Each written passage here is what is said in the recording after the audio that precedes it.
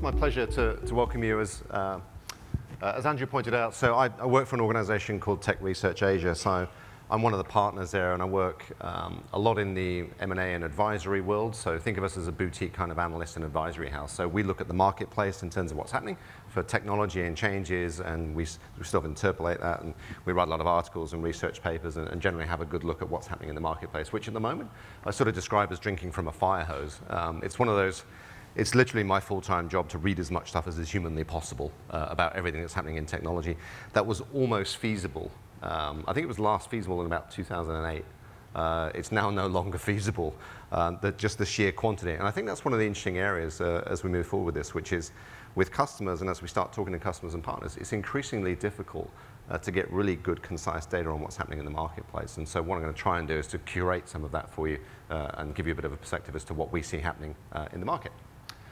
So SD-WAN market. So I described kind of SD-WAN, and this is probably the most unkind photo of Mark Andreessen. So if you sort of done deliberately, we're not friends, it's fine. But obviously the co-founder of Netscape and also a particularly renowned venture capitalist. He penned a very famous memo in 2011 about why software is eating the world. And when you think about what's happened in virtualization, for those of you who go back far enough, we had virtualization back actually in the 70s, in the late 70s. We went through virtual memory, we went through virtual machines, we went through virtual storage, we went through virtual everything, and the network held out as long as is humanly possible, like the last person on the life raft, and refused to move. And yet that was despite everything that we're seeing happening. If you look at the current trends that are happening in the marketplace right now, so we go out and we do a lot of research with CIOs in ANZ, so we just recently completed another survey, 250 CIOs in the ANZ region. These are currently the biggest priorities. Cloud migration, still continuing. There are still more workloads not in the cloud than there are in the cloud. Data center expansion and migration. The flip side of cloud migration, interestingly, that we're seeing right now, is customers are actually going, we're certainly seeing, and I'll be interested to talk to some of you later over a glass of wine, we're seeing customers go, okay, this cloud first thing, not so much. And I literally know, I don't know a single customer that's still doing cloud first. I know one organization that's doing it that's a partner. Everyone else has gone, hang on, right workload, right environment. And as a result, we're seeing a flip to more data center expansion, more data center consolidation, and customers realizing sometimes public cloud's not the right place. It's too expensive, you maybe can't control it, and the right place is a different environment. That's a continuing trade. Digital transformation, customer experience, massive enabler, massive driver. Every customer's talking about that. We've done lots of surveys. The number is between 70 and 85% of customers currently going, that's on our to-do list at a strategic level, at a board level, not at a CIO level. Modern workplace, all of our staff suddenly don't want to work in the office anymore, and half of them don't even wear socks. It's like, what the hell is going on? So I still wear socks. It's like, shoes without socks is just really, sidebar, shoes without socks, really uncomfortable. How does that work? I understand young people. Modern workplace, you suddenly got your staff are in a different place. So you look at what's happening with that and you go, actually, all of our staff aren't in the branch anymore. We had this nice, convenient environment. We had a Sydney office, we had a Melbourne office, we had a couple of satellite offices. Suddenly everyone's working from Starbucks and from WeWork and in different environments. It changes everything. And the final one, of course, is overlaying that with security. Security is everywhere, and I don't think it's necessarily one initiative, but it's pervasive through the application, through the WAN, through the network. And the last one, I'll talk about shadow IT. I'm on a personal mission to eradicate the term shadow IT. Those of you that don't know it, it's the concept that all IT purchasing doesn't belong to IT anymore. That hasn't been the case for a while. It's not the case now. Last survey we did, IT control less than 50% of the spend. So it's not in the shadows anymore. It's just how it is. So as a result of that, you've got very different dynamics happening in the customer. So take our slice of how we think of the pie. And we don't think about traditional networks, modernization, other areas. And I sympathize. This is almost empathizing with those of you here running significant organizations and trying to get on top of everything you need to do from an IT perspective. You take all those high-level initiatives, draw that down to a series of individual things from Agile. You need to do Agile, DevOps, microservices, containerization, omnichannel, social. Virtual reality is relevant. Have a look at that. Let's do some loyalty stuff. Automation's good. We need new user interfaces, fast innovation, startup thinking. Do all of that with, and the number in ANZ, by the way, is IT budgets went up 6.6%, current forecast, at a macro level. Do all that with 6.6% more money. It's a lot. The to-do list is tremendously long. So even if you took a few of these different items and said, Agile, infrastructure and cloud, ubiquitous connectivity, mobile and flexible working, and web scale and speed. Even if you just pick those ones, everything here is underpinned fundamentally by a digital transformation platform, which is the network. So what I'm coming on to is what's driving all of this right now. And the simple truth is that many of the ways that we used to do things just don't work anymore in a digital world. You think about what we used to do with networks, right? We'd put an office in, we'd put another office in, run an IP VPN over the top, and that was great. And then suddenly no one's working there anymore, and the workloads aren't there. Nothing works anymore. And the network's almost been, I would describe the network seriously as the last bastion holdout in IT. It's been the piece that's refused to move. The technologies move, the workloads move. We've done SaaS applications, we've done modern front-end workloads, we've done desktop devices, we've done VDI, we've done a whole bunch of really cool stuff at the front. We really haven't done a lot of the network. It's been the last holdout. And some of that, to be honest, and I'm guilty of this, if you look me up on LinkedIn, you'll see where I used to work. Some of the network vendors may or may not be guilty for this. And again, a lot of the driver of this is a lot of the network vendors wanted to make sure that they kept control of the software layer and didn't separate those two things, because it's commercially not the way that things work. The market eventually, back to Mark Andreessen's comment, software eventually will eat the world. And eventually that disruption's coming, and we see the time as being now. And the essence of this is really, it's the application that's driving this. The most prevalent workload now, file sharing and all the other things that used to be important that we used to do, they're still kind of there. But many of you probably use enterprise Dropbox and a number of different systems. They're applications. It's the application that matters. And the only single purpose of the network in the modern age is to serve the needs of the application. And the simple truth is the way that we've been doing this up until now doesn't work. It doesn't work in a world of applications. So I go back to punch cards, which is kind of fun. But you look at what used to happen with great monolithic applications, simple VT terminals, easy screen scrape, low traffic. We moved to a client-server world. We suddenly started messing around with SQL Server and Oracle and ERP systems and heavy client-server traffic. Things got a little bit more interesting. And then we suddenly went web and cloud-based apps, enterprise mobility, application-to-application connectivity, and CMO is just going, just build me an app. I need apps. I don't really know what they do necessarily, but spend money, build me some apps. And the truth here was that we went from very nice, neat packaged applications to a huge volume of business-specific applications coming through. And we did some research on this, being a research house. And we said, so we went out and asked a whole bunch of CIOs, how many apps are you actually planning on building? Because we actually thought, this is kind of, outside of the packages, how many are you actually just building in your own right? And if you can hopefully understand the graph, the numbers here from the scale is less than 10 apps, 10 to 24 apps. And that one, the 16% there is more than 100 apps. And what we're seeing as the driver behind this, so that number in itself is quite scary. And I think if you look at any broad organization, and as I mentioned, we do a lot of research with ANZ customers, which we think is really pertinent because it gives us a relevant context on the local market. The average number I've seen in enterprise customers, if you do a full audit of how many applications they've got, is between 1,300 and 2,000. That's typically where we found the range from a numbers point of view. Some a little bit outside of that scale, some at the very high end are a little different, but generally speaking, that's the number. And what we found with a lot of customers is they say, well, look, if I move to the cloud, that's great. If I move my workloads to AWS, to Azure, to Google, to Alibaba, wherever you might put them, I'm actually leveling the playing field. So many of you here, I don't believe, are competitors, but if your competitor suddenly, you could have a competitive advantage because the way you ran your IT was more efficient than the way you ran your IT. You moved both of those workloads that you were previously doing as companies to AWS. The playing field just got leveled. And so many of the CIOs that we talk to are worried about the level playing field effect, which is, actually, I need to do something now on top of this cloud platform. It's not about moving. It's about what I do when I'm there. It's about re-architecting. It's about new applications. It's about getting into this new modern world. It's not about just moving the workload. Because as we all know, public cloud isn't necessarily cheaper, and in a lot of cases, it's actually more expensive. It's about the agility. It's about what you do with it. And if you're going to do that, you've just moved all your workloads out of your environment. The network just fundamentally changed. And the other consideration is, and this is a real screen grab, the other application, the other thing to think about is your users are suddenly not your users anymore. The drive for a lot of organizations is actually you're building applications now that are going to be used by your customers. So this is things at web scale and at web speed. If you're commercializing the data in your organization, which is a trend that we're seeing, then your customers don't work inside your building. Your employees will probably be nice to you. Well, actually, in most cases, potentially not, right? Nobody ever phoned the support line to let you know everything was still working properly.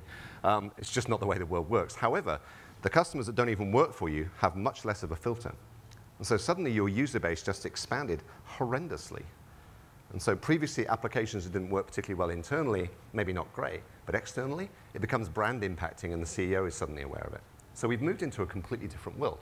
So this is why SD-WAN came along. And again, just a little history lesson from me back from the 80s. I used to do some very early work in the UK in the late 80s, early 90s with Marks and Spencer. in the days when every Marks and Spencer store was connected by X25. And so we used to, which, for those of you who know networking, so it's a super old protocol. But anyway, it was horrible. And we figured out we had a 17-minute window. By the time we did everything that we needed to do overnight, by the time the store was closed to get all the batch sales reported up, we had a 17-minute window. That's really tight. And so you watch the evolution of virtualization. We started with virtual circuits on X25 and Frame Relay. We moved to virtual LANs, which I'm sure all of you have got in your network environments. We moved to virtual private networks when we started building branch environments. And it's really just the next logical extension. So literally, it's the logical extension of what we've done with networking, which is we're going to keep abstracting. We're going to keep layering smart software. It's going to allow us to do smarter things in a more flexible way. This is the crux of where it's come from. So it's really an evolution of where we've been. It's just the evolution has been a little slower in networking than in other areas. Otherwise, we'd have ran this seminar probably 5 years ago. So what are the modern WAN requirements? The 6 things that certainly that I think you need. Rapid provisioning. You need to be able to spin up quickly. If you're starting suddenly buying up, we're seeing a lot more M&A activity, you need to suddenly spin up new environments, new people working remotely. How do you secure people that are working in Starbucks environment? That's fundamentally an unsafe Wi-Fi. What does the profile for that look like? How do you do that automatically? How do you apply consistent security? If I'm using that application in a different way in a different environment, how do I make sure that actually that security profile is the same? A firewall, a single firewall access point for that is not necessarily the right way to look at it. It needs to be resilient. It needs to be redundant. You need to be able to program the network in a smart way to say, if this isn't happening, then automatically reroute things. I don't really want to have to get involved in that. You know, we should be able to just program that, and then if something happens and the link goes down, just sort it out for me. And again, automation is one of those trends we're seeing a lot of, and that's something that we're seeing inside WAN. It needs to be application and user aware. You need to be able to program it to say, this application is more important than this one on Tuesdays, or on Thursdays, or at the weekend. You should be able to program that and let it set. It needs to be user aware. It needs to be context in terms of who that user is. It needs to be cloud ready. So that, and again, people don't often think about the different dynamics between how you do SD-WAN connections and how you do WAN connections when majority of your traffic now, I would argue, is not going to your data centers and your premises anymore. It's going somewhere else. How do you do that? Especially if you're using multiple clouds. And we know the majority of customers now, and interested to talk to some of you later, are doing hybrid IT and hybrid cloud. So you maybe got some AWS, you maybe got some workloads on Azure, you maybe got some on-prem. Suddenly you need to provide actually consistent application a perspective and a user and security perspective across a very diverse environment. How do you do that? When previously with hard links, how do you do that? And you need real-time analytics. You really want to be able to see what's happening on your network at any one point in time, and then tell it to do really smart things based on what that traffic is telling you. So if you've got too much YouTube traffic, you should be able to turn that off. You should be able to reduce that and say, you can't do that right now. That's not important traffic for us. So SD-WAN, this is the token very complicated diagram. You can ignore most of that. The guys will talk to you a little bit more about how it works. The principal piece and the only piece I really want to talk about is the concept here is whatever you've got at this layer, you have an orchestration layer over the top. So you've got a set of smart technology and software that sits on the top of this thing that lets you do with it whatever you want to do with it. So we separate the physical from the virtual. It allows you to program the network in a smart way. And the nice thing here is what we're really separating as well is whatever connections you've got, you know, and people often talk about SD-WAN being the excuse to turn over or the excuse to remove MPLS from the network. It's not necessarily the case. What it enables you to do is to think about the types of connections you need, the bandwidth that you need, separate from the conversation about how you manage the network. So they become isolated and separate conversations. You can have smart orchestration and then figure out what the right links are using real-time analytics. And that's really the trick with SD-WAN. So in terms of what's happening in the marketplace, if you think about the 4 trends that I like to think about, growth in global internet traffic between 2016, and we're on track for this, if not above target. Yay, yay us. Is a 3x increase in global internet traffic in the 5 years from 2016. That's on track. The scary thing is mobile internet traffic as a share of that is also jumping 10 points. So the traffic is tripling, and actually the percentage of mobile traffic is increasing exponentially as well. And this will be no surprise, particularly anybody here that's got infrastructure in Sydney. So our organization, Tech Research Asia, we have no offices. We made a decision very early on, we're not going to do that. We'll work from anywhere. So wherever we happen to be, we'll work from. That's a mobile, so everything we do, if you're ever talking to me and you're emailing with me, I'm invariably not in an office, we don't have any. That's a trend that we're going to see more of, we think, as you start seeing Stone and Chalk and WeWork and those kinds of flexi work environments increasing. SD-WAN traffic, currently estimated to be 25% of all WAN traffic within the next 3 years. I think that's probably conservative. my personal view as an analyst. An enterprise branch bandwidth, I think this is super conservative, doubling every 3 years. I see it at a greater rate than this in terms of that branch bandwidth and what's happening in the marketplace. But all of this just says, basically, you can never have too much bandwidth. You can use it more smartly. And part of the trick of SD-WAN is being able to figure out from the analytics when should you put more bandwidth in or when should you actually optimize your traffic more efficiently and not spend on bandwidth. So we went out and asked customers, because we like to do that sort of thing, and said, actually, software-defined networking SD-WAN, how relevant? And the interesting thing here is nobody thinks it's not relevant. And so I talk about, like say, well, I'm sure everybody here has done some degree of virtualization in their environment. They've done other concepts, but yet many haven't stepped into SD-WAN yet. It seemed too complicated. The market suddenly seems to be turning. And again, this research actually is from about 9 months ago. And even then, people are saying, no, it's not that it's not relevant. I might not have got to it on my to-do list yet, because the CEO gave me everything from a digital readiness point of view. But you've got to think of it as the platform on which everything else builds. So benefits, again, we went back and said, what are the benefits? So we got real customers again and said, what do you see? And sort of ignore the eye charts, a little complicated.